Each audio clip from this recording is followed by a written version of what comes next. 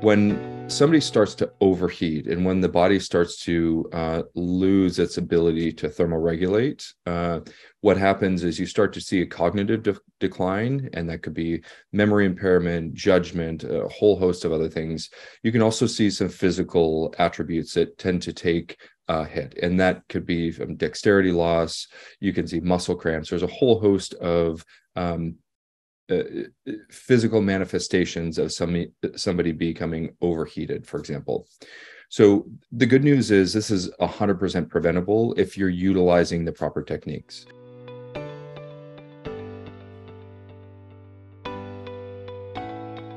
Hello, and welcome back to the Labor, Health, and Safety Fund of North America's vodcast series. My name is Ryan Papariello, and I'm the Safety and Health Specialist for the fund.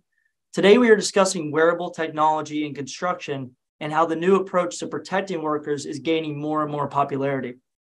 Wearable technology is all around us. You can't go too far without seeing someone wearing these devices. Studies show that the number of wearable devices worldwide has doubled in a span of 3 years. But in the US alone, more than a fifth of the population are using these devices, as many take a greater interest in tracking and monitoring their health, such as heart rate, steps taken, blood oxygen levels, and something that I use a lot, sleep.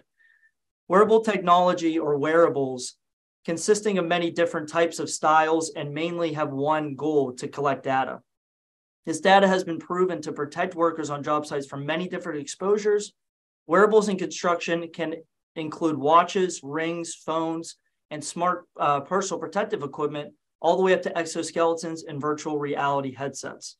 On today's episode, I'm joined by two guests that are both well-versed on wearable technology. Both of you, Kyle, whoever wants to go first, give a little brief introduction for us. Whoever wants to go first. You go ahead. Go ahead, Dr. Cauda.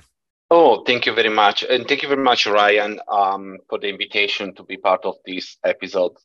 My name is Emanuele Cauda. I am a researcher at NIOSH, the National Institute for Occupational Health and Safety, which is part of CDC, and we're part of the HHS department of the federal government.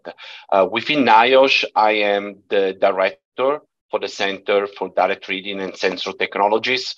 The center is a virtual place in NIOSH that coordinates all the activities and research around sensors. And we also engage with interaction with outside parties, whether researchers or practitioners or anybody that is interested in the idea of using sensors in the workplace for health and safety.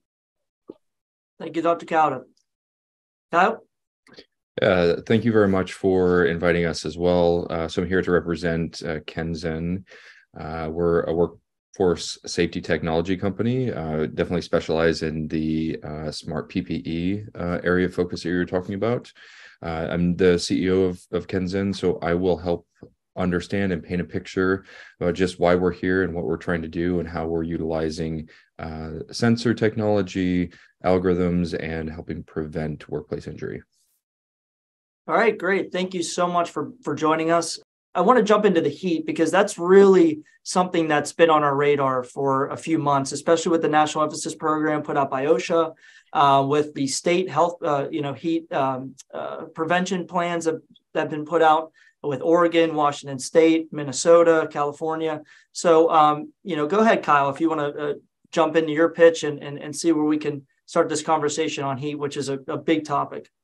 Yeah. So we'll do that. I think you brought up a few good points here, just around some of the momentum we're seeing from a legislative area. So where it comes to standards that are trying to be implemented, there's also a pretty great demand, not only from workers who want to keep themselves safe and want to go home safe at the end of the night, but also from employers. There's a huge trend, and I do think it's a secular trend here, where you're seeing employers starting to invest in their workforce more heavily and utilizing technology that they otherwise hadn't before. And that's really where we come in. And so our prime focus or mission is to be able to prevent injury and death on site. That is number one. That shouldn't happen. And I think everybody's on the same page in wanting to utilize whatever's available to them to prevent those. Along the way, there's a pretty strong argument and a lot of data to support improving safety metrics. So when you do implement technology that works and you use it well, you'll see those improve. Productivity will improve. And there's a whole host of other metrics that you'll see, some which are more abstract around mood and the way workers interact with each other, just by keeping them safe and keeping them at a more moderate working condition. So certainly Kenzen is in the field all over the world. So we've been deployed to 6 out of the 7 continents, which is exciting. Yet to be in Antarctica, that'd be more hypothermic instead of hyperthermic. But we always like to say, especially around overheating and when it pertains to physiology or human physiology, it's not an industry problem and it's not a worksite problem. It is a human problem. So anytime you're looking at and trying to help humans, yes, it is unique from human to human, but it's also something that is applicable to every job site. And so just to kind of identify heat, what it's important to understand is when somebody starts to overheat and when the body starts to lose its ability to thermoregulate, what happens is you start to see a cognitive decline, and that could be memory impairment, judgment, a whole host of other things. You can also see some physical attributes that tend to take a hit, and that could be from dexterity loss. You can see muscle cramps. There's a whole host of physical manifestations of somebody becoming overheated, for example. So the good news is this is 100% preventable if you're utilizing the proper techniques. And so there are a few best practices around a one size fits all, and that could be work rest regimes. It could be, utilizing some sort of rehydration metrics that is kind of a one size fits all, but unfortunately it's not applicable to everyone. So you're not going to be able to help everyone in that way. So you want to be specific, you want to be unique, and you want to make sure it's designed for the individual. And so when we're talking about keeping individuals to a moderate working level that I mentioned before, when you're specifically talking about thermal stress or thermal strain, which we can kind of get into here in a minute, you want to ensure that the body's core temperature, or that which the organs operate, it remains in a somewhat moderate level, a safe operating level, I guess you could say. And if you do that, you can prevent your extreme version of thermal stress. So like a heat stroke would be the extreme version. And that can have pretty detrimental effects in the short term and also long term. Those who end up with a thermal stress incident or heat illness like that may suffer from it for their entire lives. It may be more difficult for them to thermoregulate. So it's quite important for individuals not to reach that point. The way to do that is to stop their core temperature from getting to that point. And so the body does a pretty good job of being able to thermoregulate in different conditions, and it utilizes things like conduction and breath and evaporation through sweat. And so there's different mechanisms, but it still goes back to ensuring that core temperature, or the temperature of your organs, doesn't exceed certain thresholds. So NIOSH has also put out some guidance on what those thresholds are. So our alerts are specifically set up to adhere to those. And what our technology does is it predicts core temperature within ground truth accuracy, and gives the worker an alert when their core temperature is getting too high. And that lets them know they can stop. It's time to take a break, rehydrate. And then when their physiology returns, they'll get a different haptic alert and they can return to work. And that will keep them in a very safe range. And so it's also important to know when a worker has compounding stress, so it could be working in the heat day after day or longer days, their risk of reaching these levels tends to grow over time. So it's important to ensure your body does have a proper amount of rest. So moving on to the technology itself, the algorithms that are built for an individual, they are very specific and individual to that person. So each person gets a different algorithm on the device. The device is worn on their upper arm, and the device specifically, as I mentioned, will compute, it will predict, and it will alert the individual when their core temperature gets too high, and also when it returns.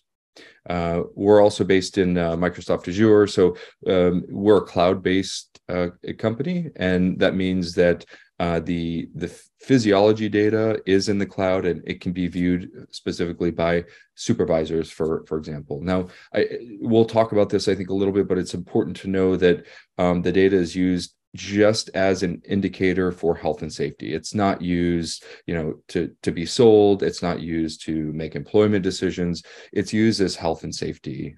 So what you really want to do is ensure that supervisors are using it to stop or help a worker if they're in need, or help them and guide them to a safe working condition to return back to work. It's also important to ensure that technology is safe and secure, so ensuring data is encrypted. You also want to ensure that technology companies are implementing the best security protocols. So you'd want to look for SOC 2, so we're SOC 2 compliant. ISO 27001 is another compliance. Around privacy, you want to look for GDPR and CCPA, which is California's data protection. And I can stop there. I just wanted to give a brief introduction of what we're doing, how we're positioning our product on work sites, and why it's important. Okay, great. Thank you so much, Kyle. It's very interesting where we've come with heat. It seems like this year has just been a leading, we have leading and lagging indicators, but this is one thing that we're just, we're really trying to get the steps in place to really get ahead of the heat, because we are seeing rising temperatures, even from Pittsburgh to California, East Coast to West Coast. We're seeing a lot of rising temperatures. So with heat, why is Kenzen so focused on just heat? I don't know if you get this question a lot, but Yeah, I would say because first of all, it's preventable. So in those situations, if you can prevent something, you should, and the technology is there to do it. I would say heat is incredibly difficult to manage. It is also a condition that is hard to get ahead of unless you have technology to do so. And so many times when an individual starts to feel overheated, many times it's too late. And so that, we want to ensure that individuals have the insight and the ability to stop and prevent that. So heat specifically is where we see a huge need to be able to help workers and people in general. Climates are getting hotter, more unpredictable, more extreme. The conditions in which individuals are working are also lending themselves to a more intense workplace. And so this is one of the few physiological components that feeds into whether somebody is safe at work. So we really want to address that. And we do think that being able to address overheating, you'll be able to minimize even some of the workplace safety incidents, as they tend to get higher when temperatures get higher. So we think it's pretty good. And the last thing I'll say is, we're talking about a short-term situation here, but we also understand there are long-term effects of overheating. So if we can improve workplace safety and improve the lives of workers into their retirement ages, that's important. And I think everyone on the Kenzen team is really focused and passionate about improving the human condition overall. And honestly, like I said, it's a great topic because it is the top tier topic. It seems like at least in DC, it's something that we're talking about a lot. And OSHA, it's been on their radar since last September when their national emphasis program came out. This is a question that goes to both of you, really. Who can or should use wearable technology in heat or beyond? I mean, who should be using this technology? Whoever wants to jump in on that one. Well, maybe I can start first. If you don't mind, Ryan, I think it would be important at least to give probably a perspective about what we talk about when we talk about wearable technologies, because personal monitoring is honestly nothing too new for occupational health and safety. We had the use of personal monitors for gas and vapor, for particulate, for noise, for sound level meters. One thing that at NIOSH we are trying really to work a lot is to educate people about the definitions. So wearable technologies, basically, they should embrace the concept of wear and forget. So the burden for the worker should be very minimal. And in the case, for example, of Kenzen, what Kyle showed, that's the idea of something that is at the arm of the worker. It can be a safety vest with sensor capabilities. So it's important to define in that way. There are basically two main benefits that we can see from a wearable perspective, and Kyle touched base on that already.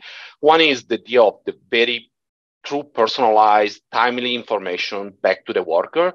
So when you think about who should wear it, they should be part of a discussion from an health and safety management system, probably is who should be more, who will be the most important worker to wear it, so that the timely information is provided to that person. And that's part of a decision-making about assessment of the situation of the workplace. The second idea is wearables should also be so affordable that there could be a widespread use. And so from a perspective of who should wear it, one of the ideas with wearables is more people than traditional personal monitors. When you imagine a gas and vapor real-time monitor, few people are wearing it or using it for a few hours. Wearables should be used basically by a wider range of workers in a workplace and for a longer period of time. Rather than one shift only every month, it should be like 24 hours or at least during the work shift every single day. That will build a lot of data, almost to the concept of big data, which can help a lot. I guess Kyle can build on that from a perspective of algorithm and understanding completely what is the situation. I don't want to go too much into technicalities, but especially, for example, for thermal stress, the idea of the similar exposure group or SEG might not apply because you really don't know what is the response of everyone from a perspective of physiological response. So the idea of having more workers wearing wearables might be one of the benefits of adopting these type of technologies. And I think I'm going to stop here, at least as an intro, and let Kyle give his perspective.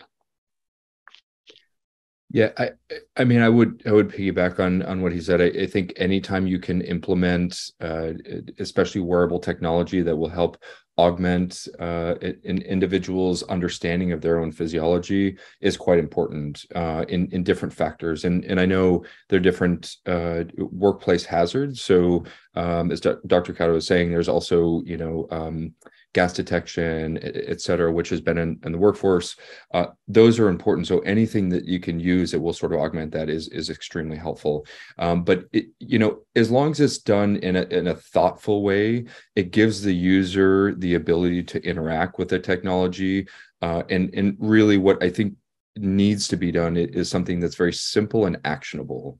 So it needs to be something that the workers know what to do with. And I think as technology sort of emerges and it continues to get better and a little bit simpler and functions a little bit better and more precise, it'll be easier to do so. But I think what you want to prevent is trying to implement things which may not be applicable to that specific work site. So if you're looking at overheating, you need to be careful about who you're looking at. It may not be office workers, for example, in occupational settings, and maybe individuals who are in specific areas, which there are hazards, but it's also understanding what those hazards are. So generally,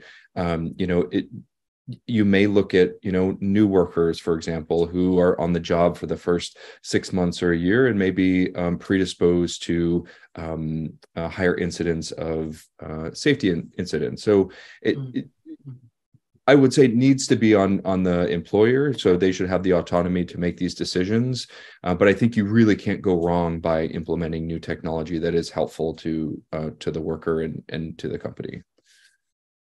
Good. No, that's true. And especially, and it's something that we do talk about, and I'm going to go back to that because with the new infrastructure bill, we're going to be seeing a lot of new workers. We're going to see a lot of people that are coming into the industry that haven't been working in construction, or they're new to the field, because we've seen that we're finding harder. It's harder and harder to find workers, but now we're going to be getting them. into this. And with with the wearable technology, with the climatization, all these different moving pieces that come together, we can protect them in that case. Talking about workers, and this is something that we found with detaching any really devices that you're putting on workers. With introducing wearable technology, are you seeing, both of you, are you seeing any pushback with workers? I know some topics are privacy, some topics are is this comfortable or not? You're just putting a bunch of things on me as the worker besides PPE. Is there any pushback that you're really seeing out there?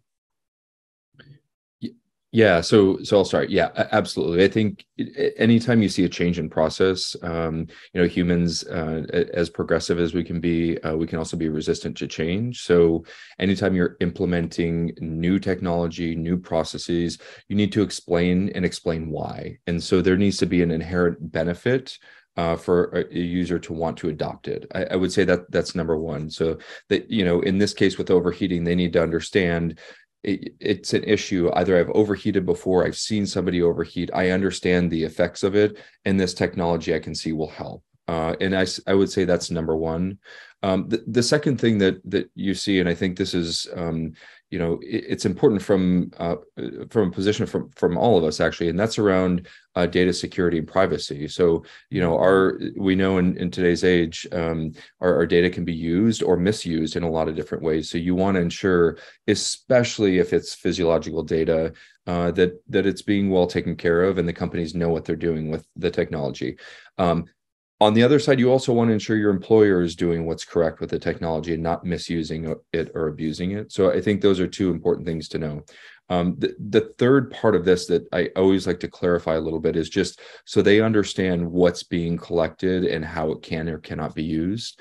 And so there's a difference, for example, from biometrics, which can tie something back to an individual, like a retinal scan or a fingerprint scan, as opposed to physiological data. So if you're looking at a heart rate or core temperature, that's not something unique to an individual. You couldn't tie that back to them. So you just need to understand what's being collected. And, if something did happen, could it be used against them? I think that's what users want to know. And if you can explain that and assure them, that's another barrier to kind of take down.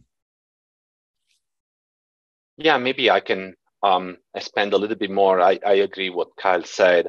I think there are already a number of studies in the construction sector on the possibility of using wearable sensors in construction that have been published. And they all show basically that the main concern or the highest pushback by workers is when wearables are not used for health and safety, but using to track workers or to track the productivity. So actually the acceptability, we can talk about acceptability by workers, which is really critical in the case of wearables, because where workers are becoming basically the gatekeeper of the devices and even of the quality of the data collected by the devices. So unless the workers are on board, so they accepted the device, the entire process is basically worthless. But if the workers understand, and if the intent is about health and safety, their level of acceptability is much higher. This link connect a little bit on the idea of the ethical considerations and ethical concerns about the use of wearables by workers. NIOSH has published a blog in 2018, a few years ago, about ethical principles for wearable use for health and safety. And honestly, the most important aspect is the objective of the use of the wearable and the data from the wearable. And Kyle already talked about that, which is true. I mean, it is very clear for the worker that the employer is going to intend to use the data only for health and safety. The level of acceptability is much higher.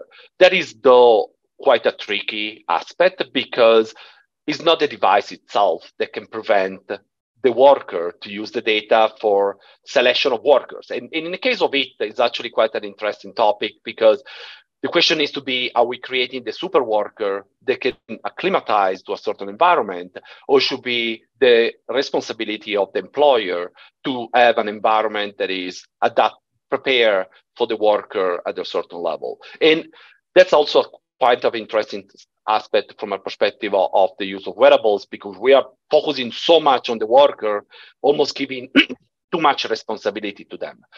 But from an ethical perspective, the second aspect is the level of burden. So or proportionality, if you will. And so basically the pushback comes when the level of ask, what we're asking the workers to do, start to be way too much compared to the benefit that you're getting out of it. And so you can imagine, I mean, Kyle was talking about other type of physiological monitoring for workers. They are honestly very invasive for the workers, so they are not acceptable. And wearables, in this sense, from a perspective of burden, it's much lower. But at the same time, there needs to be an open discussion between the workers, between the employer, unions should be involved. Like, what is the framework of using these devices? What is the objective? And finally, and I'm going to stop here, the pushback comes a lot when there's not a clear understanding of what is the wearable is collecting, even from a perspective of not only quality of the data, but how the data is transformed into information and knowledge. Because it's very difficult for a worker to understand what does it really mean to have a core body temperature that is going, at different levels during a shift. How can that data set for a single shift can be used? Should I go to my doctor with that data set and say, hey, I'm not feeling well that day. What should I do with that data? So I don't think there's a solution that fits every case. And I'm sorry if I'm focusing so much on thermal stress, but it's an excellent example, to be honest. But those are the most common concern. And privacy, of course, who's going to have access to the data, who owns the data in a way. Those are very critical. And Kyle already touched base on that. Yeah, I feel like, especially in a worker's perspective, the privacy sector is just, it's massive. I remember putting, dust collecting devices on them, and it's just, they're bulky and they're big and they're in the way because they can't do their job, but they also have fall protection on, and they also have their hard hat. It's just, there's so much in the way, but there's reasons why we're doing this. And I think it comes in hand with training of saying, well, if you're acclimatized, or just in heat in general, this is a core body temperature. If this gets a certain, past a certain degree, this is what we're measuring. Or if you're acclimatized to the work, this is why we're doing, this is why we're doing these things. And I think it falls on the employer as well, saying, before we put this into place, making sure everyone's comfortable with this, because we are trying to collect this data. So aimed more at Dr. Cauda with data, are you seeing anything, with data that, from previous wearable technology research? Are you seeing anything, or any researchers seeing any trends in wearable technology? Not even just, is it working, but are they seeing any data of, preventing, hazards, or preventing injuries, illnesses, possibly, God forbid, fatalities? Are you seeing anything? I think so. Even wearables, there have been some example of wearables. For example, you can imagine like radiation dosimeters. So by themselves, they're already wearables, and they've been used for health and safety in occupational environments for decades. But if we're talking about wearables, they collect data constantly as a time series devices. I think it is almost too early to see and to have some data and some evidence of basically the return of investment or the case analysis. Like, are we preventing enough accidents, or we are preventing enough injuries or illnesses without the use it? There's a little bit, there are a few studies on that. It all boils down basically to three considerations, I believe. One is the idea of identification of the objective. So what is the wearable used for? And I don't think there's one single objective. The objective can be the identification of the hazard itself, or the characterization of the hazard, all the way down to the confirmation of strategies. So at that point, on the confirmation of strategies, it's much easier to, to do a study with and without the control technology in place, or the intervention, and to verify those two data sets. Mm-hmm. In a sense of timely information to the worker, and this it's a little bit counterintuitive, but the use of wearables that can provide timely information to the workers, they go actually against the idea of assessing the benefit of the wearables. in a strictly exposure assessment perspective, because people doing exposure assessment like the idea of getting a snapshot of the environment, then to adopt a control technology on intervention, and then to detect after. But if you imagine the use of a wearable, and that's why we need to be careful about talking about wearables for research or wearables for intervention. But wearable for intervention by themselves, they basically destroy the concept of exposure assessment, intervention, verification after, which I think is good from some things because it provides timely feedback. And in the case of heat stress, I think that's very key and important to avoid dramatic effects. But it's changing a little bit the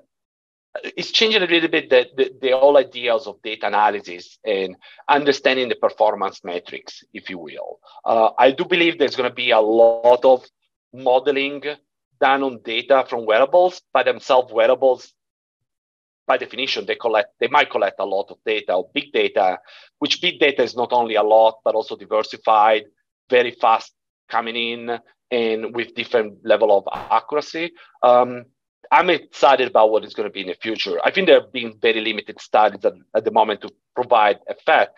There's a lot of theory and a lot of potential that can be beneficial in theory, but it's going to be exciting. It's going to be exciting in the future to see some case studies to provide. They are very limited from a risk communication perspective. Yes.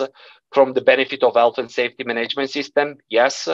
From a latency perspective of minimizing or reducing the illnesses or injuries, I think that's something that's going to need to be some work to be done.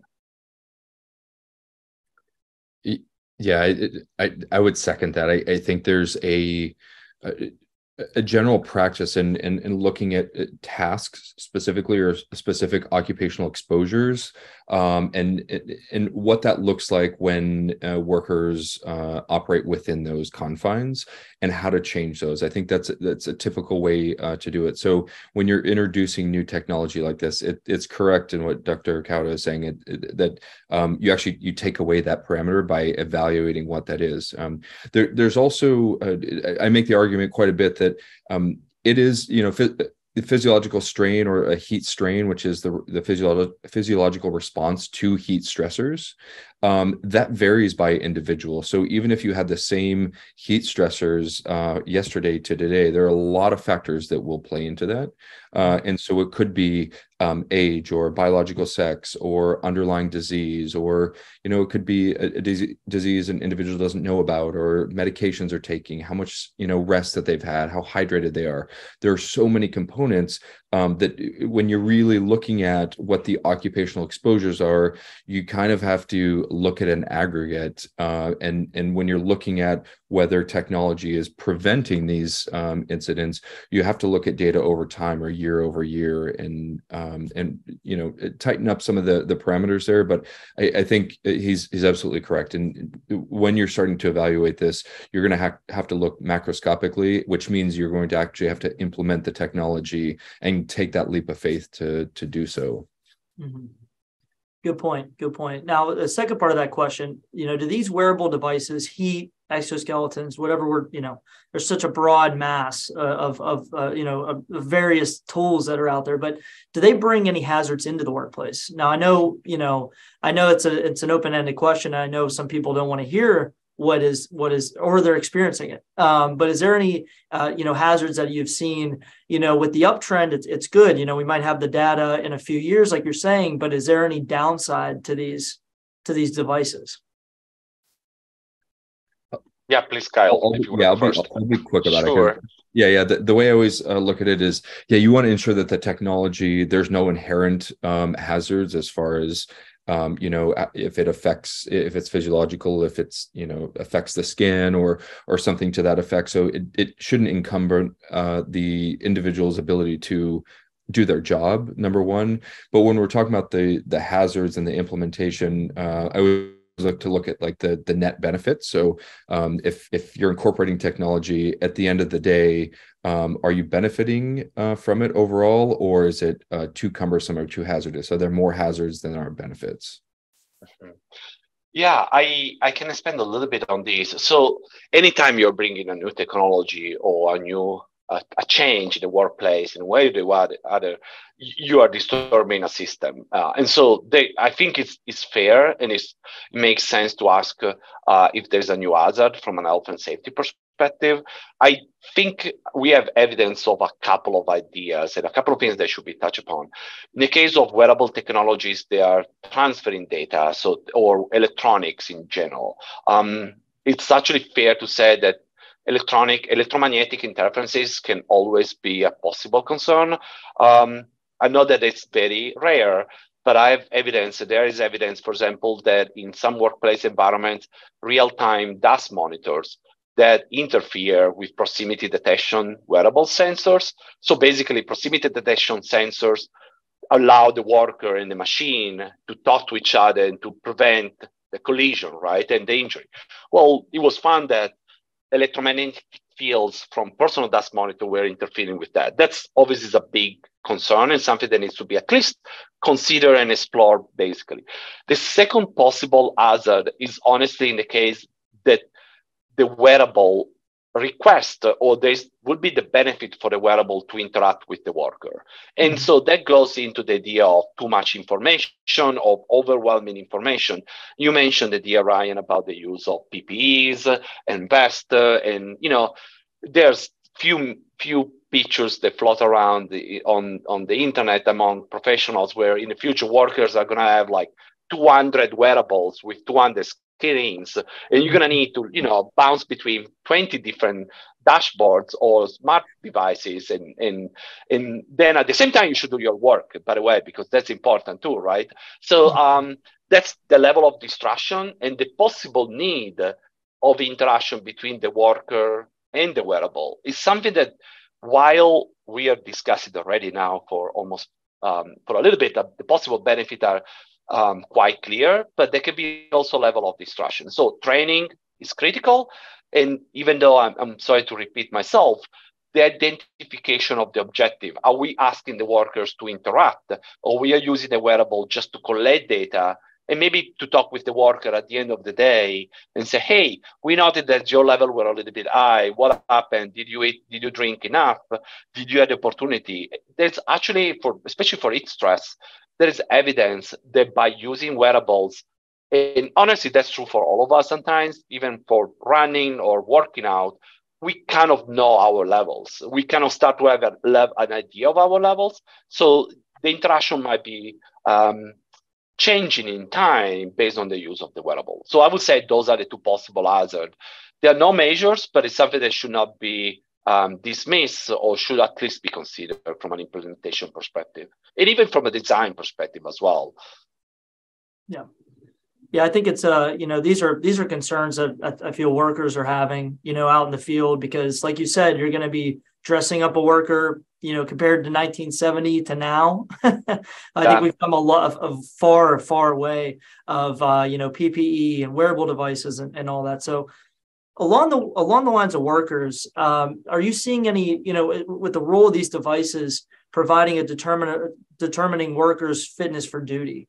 It's a big term that comes into play, especially with medical monitoring, and you can go pretty far into the weeds of that. But is there any determination that you're seeing with putting these devices on workers that possibly have underlying health issues, or whatever the case is? Do you see any kind of that direction at all in the field? Yeah, there's a direction, and I don't think that's only for example, associated with the idea of heat stress and heat strain. I will say, for example, the idea of fatigue is quite as an important topic at the moment. And I would, not that I need to do the spiel for Kyle, but even the physiological monitoring using heart rate could be used for fatigue as well, not only for heat stress. So it could be a possible double use of the same measurement. But that's another area for where the idea of fitness for duties comes quite often. Drug use, obviously, opioids is a big deal at the moment. It's a very tricky aspect, the idea of fitness for duty, because once again, I do believe, and I'm convinced, that the role of health and safety professionals and the role of employers or of industrial hygienists specifically. It is to provide an environment that is healthy and safe so that the workers can go away at the end of the day, they can go home without the risk to have an injury or health effect.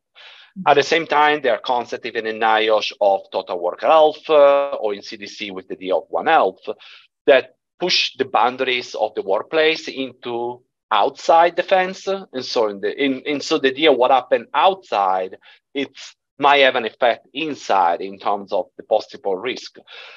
I do believe though that it's really important that we stick with the fact that the first responsibility comes from the employer, from an environment perspective, which is a risk which is quite high, especially from a perspective of wearables, because as I said, I think the idea of collecting data, physiological data or other type of data from the workers has a tendency of focusing on the worker and maybe even implicitly going and providing responsibility on the worker for their own data, while instead it could be the environment that is creating those data, which is a tiny difference, but is important.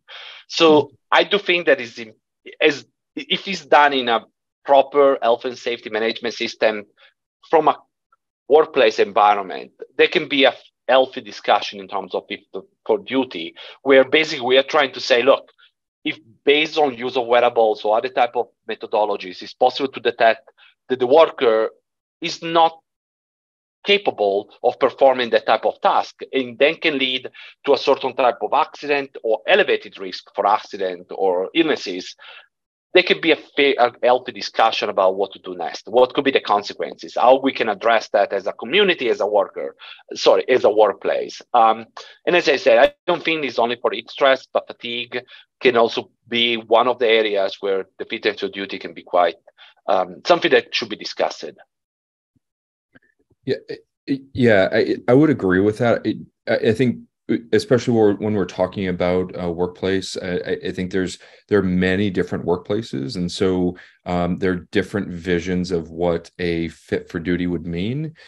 So it could be working on a construction site, but you also have to think about emergency response, for example. So if something happened on a work site and firefighters were called, it's important for them to be fit for duty because their actions and their fit for duty very much impacts whether others may be safe or not. And so and I'm just going to throw out a theoretical, if you have firefighters responding to a fire at a petrochemical complex in a community, it's very important for them to be fit for duty and to be able to manage those occupational hazards and stresses while they're fighting the fire to prevent something from happening to that complex, but the community as a whole. So I think you do have a sense of the fit for duty that's important to employers. And I'll also say with what Dr. Cauda was saying, it's employers are responsible for keeping a safe workplace because they are asking the employee to work within those confines. And that's important for an individual, but it's also important for the other employees. And so if you have an individual who is not fit for duty and they do need extra help or technology to augment them, it may be the line between them making a mistake and injuring others or themselves. And so, as long as it's done with security and privacy in mind and not crossing those boundaries that we've been speaking about, it's not I don't think it's inherently a bad thing to want the worker to be fit for duty. And consequently, if they're continuing to do a job which puts their health at risk, is that something they want to continue to be doing? Maybe there's an opportunity for them to cross-train into something else where they can maintain a longer life and a healthier life. So there's different ways to look at this, certainly, but it's important, I think, the fit for duty. Yeah, definitely, especially in Washington, D.C. It is a big topic of, what direction do we want to go? And, are we preparing the work? Because like you said, employers are, responsible for worker safety, but you're being supplied with workers. You're not really blaming them for the condition they're in. You're just going to protect them the best you can. So that's definitely a direction that we're going. So with new contractors that are putting in, wearables, say there's a new hazard, a wearable is out there that can prevent. Is there any advice or any type of materials that are out there that you recommend? I know NIOSH might have some, or Kenzen, you might, I don't know if they've used any, or is there any advice for new contractors that are using these? Because I'm sure, like we said, with employee pushback, there's going to be some with any wearable, because they're wearing pretty much everything else. So is there any advice or any kind, because we talked about training as well, is there any type of, advice or materials that might put that contractor in the right direction and help the workers understand what's happening? Yeah, I'll say, and I'll be specific to physiological monitoring and overheating. I think the vast majority of the health and safety managers or leaders who are looking for this technology and trying to implement it are doing it for the right reasons. I think they're trying to improve the lives of their workers, improve the safety. They're, if doing it with the right intentions. I would just, the word of advice, I guess, is just be patient and continue to push on. You're doing it right. There's no owner's manual on how to do it perfectly on every site, so just stick with it, and I think over time you'll see the benefits. It's worth the time and the effort. Yeah, I can expand a little bit. I was smiling when Kyle, you're saying be patient, because I think that's very critical. Again, we're disturbing an environment, and even more in the case of wearables, really asking something to the workers, even more from a perspective of maybe using every day, or because would be one of the benefits. From a perspective of additional advice, I think that's something that in NIOSH, at least in the center that I'm leading for direct reading and sensor technologies, we are really trying to think about how we can help the community. And when community means developers and creators or curators, or people are users, so people in the field adopting and implementing. So we want to try to come up with guidelines, pipelines. Nowadays, there's a lot of focus on the word playbooks, like what could be the playbook for the implementation, right? The main thing that we are going to include in this type of playbooks definitely is don't stick with one source of data only. And don't get me wrong, I think wearables are going to have a place. And again, we can stick with the focus on heat stress. I do believe wearables can have a place, and that is from a perspective, for example, of fitness for purpose. What is the fit for purpose of a wearable? But they are not the only one when we talk about heat stress monitoring. The perspective of having environmental monitoring at the same time, they can pinpoint what are the sources of heat. They can be important as well. And I really don't like the idea of alternative solutions. For me, is more about the idea of combine solution. So it's a toolbox. You have multiple tools you're using for different activities, different tools in your toolbox. They're all equally important. And I think that helps with the implementation, because instead of pushing the idea of bringing a new gadget, a new device, and as managers or health and safety professionals, we might be extremely excited about the adoption, but the workers might perceive it as, okay, it's coming with a new gadget, a new toy, now we need to deal with it.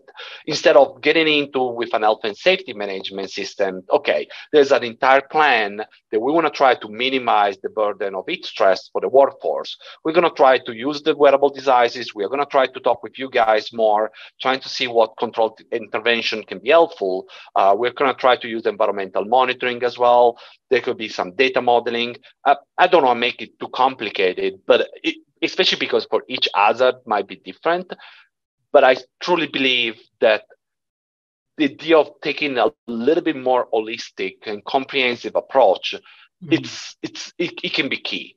And in that case, obviously, it means we need to have time to do it. It cannot be get the device in 1 month, everything is going to be great. And that means also, because I understand, there's a need to identify performance metrics. Like when that program becomes effective, what are the metrics that you're using to identify that the program is effective within the use of the devices and technologies, so that then you can go to your boss or the owner of the company and say, hey, we adopted this program, the program is effective, we have adopted technologies from sensing, monitoring for wearables, so environmental, or other type of even data information transfer like dashboard and such. All these are bringing us to this point.